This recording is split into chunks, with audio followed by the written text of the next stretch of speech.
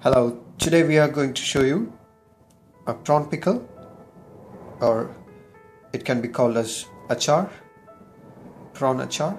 So we collecting some shrimps. You can use your big prawns as well. Mustard oil, distilled vinegar, chili powder. We need two variety of chili powder if you want it a bit more spicy. Then asafoetida powder, fennel powder, coriander, turmeric and some fenugreek seeds. And we need chopped ginger and garlic, 1:1 ratio. Let's say 1 tablespoon of ginger, 1 tablespoon of chopped garlic. Then 2 of the chilies slit into 2 long pieces. Then we need a curry leaf, let's say 2 sprig. Then some julienne lengthwise cut garlic, some lengthwise cut julienne of ginger. Why we're using 2 cut, 1 for the flavor and 1 for the mouthfeel when you eat it.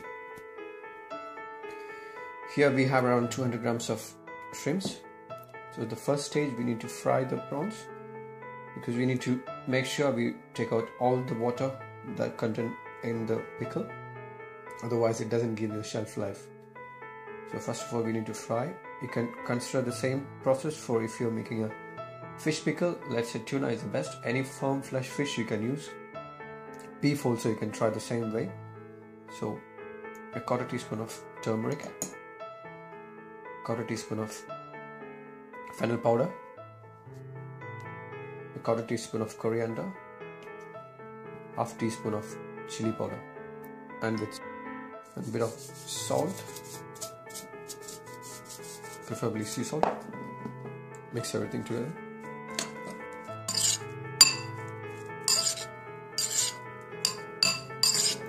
And then we're going to fry it using mustard oil, hot mustard oil. And then in the same pan we can do the pickle, so you don't have to do it in 2 pans, or you don't want to take out the flavor of what you fried. You can use the same oil as well. So in a hot pan, add mustard oil. Let's say enough of mustard oil to fry the prawns, and you can still utilize this oil for your pickle. And the mustard oil has high boiling point, so you need to heat it till it gets a smoky condition, so the pungent flavor of the mustard oil can be removed, and then you can fry it. So once it starts smoking, we can add the prawns, reduce the flame, and then put all the prawns.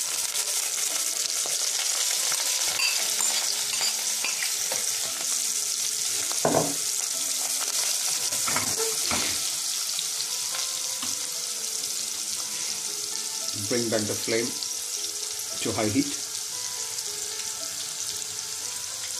Just cook enough to give a crispy outside but it's soft, so that all the water content in the prawn will be removed. So let's say after 3 minutes, reduce the flame, then take out the prawn to clean plate. So once the prawn is taken out, bring back the oil to medium to high heat. Add mustard seeds, then fenugreek seeds, or let's say 1/4 teaspoon, and then asafoetida powder,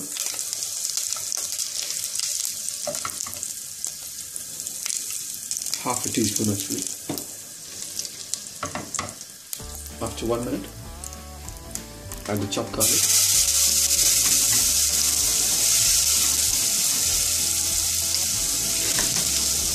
then julienne of ginger, julienne of garlic as well, all together. Saute it for 2-3 minutes till it gets golden brown color. Not getting light golden color, reduce the flame, it's getting crispy. Add the chili, the green chili, and the curry leaf.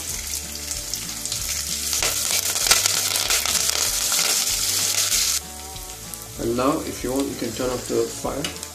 We can switch it on back, otherwise the spices will burn. So I'm adding 1/4 teaspoon of turmeric, Fennel powder 1 teaspoon, coriander 1 teaspoon, normal red chili I'm adding 2 teaspoon, then Kashmiri red chili for the color I'm adding 1 full teaspoon, that is full, it's almost 2 teaspoons. Slightly mix it up.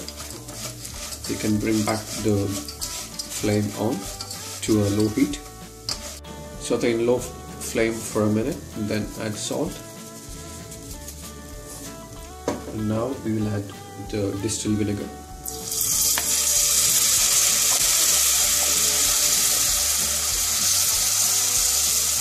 Let's around 50 ml. Allow it to boil.